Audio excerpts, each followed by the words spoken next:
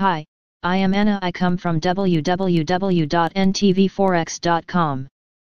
Personal income and spending were rebounding in June. Analysis.http ntvforex.com News ID 75 of 15B 7/31/2022 05:19 p.m.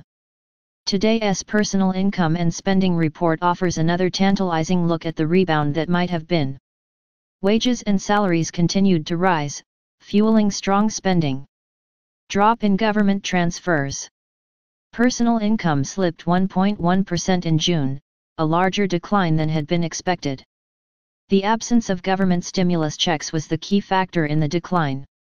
The money being paid out in unemployment benefits also rose by a much smaller amount than in the prior month amid strong job growth in June.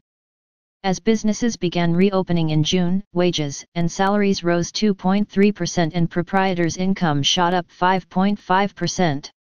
Goods rebound complete, services need help.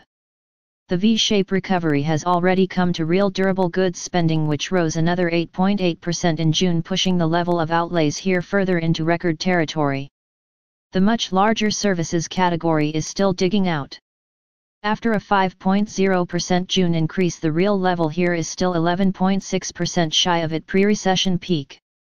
The rebound in both categories remains vulnerable to virus flare-up and potential reopening rollbacks. Download the full economic indicators. Subscribe our channel to receive the news as soon as possible. Thank you for watching. If you want to read real-time news, text messages to MT5 Expert Advisors page at https://mt5.expert.advisors.